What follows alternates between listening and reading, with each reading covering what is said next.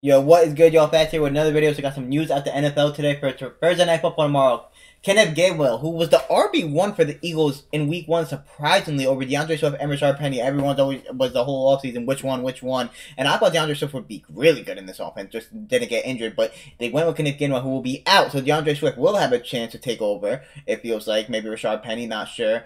And James Bradberry, also who got injured, will be out. And safety Reed Blankenship. So, that's number 32. So, they're all out tomorrow against the Vikings. Just the injury news for the Vikings. I mean, for the Eagles, I think the Eagles still beat the Vikings sure-handedly. I think it's going to be easy. They versed them last year in Week 2, and absolutely shut them down. I am versing Justin Jefferson in fantasy, and I have Dallas Goedert, so I'm hoping that it's the same case as last year. Except I don't know how Goddard did last year. I need to go off. He dropped a burger in Week 1. Luckily, I was still able to win, but I'm going to need him this week. So Fletcher Cox is questionable, but is likely going to suit up and play. So we'll see what happens with that. But I think I don't think it. I think they'll be fine. It's just the injury news. Hopefully Bradberry can get good soon because he's good. And then Gainwell, we'll see if when he gets good because you know what will happen with that running back. Kenneth Gainwell is pretty good. The running back for the Eagles are always switched up. So we'll see what happens, man. So let me know your thoughts on it. Let me know if y'all think it'll affect them. I don't. I appreciate y'all.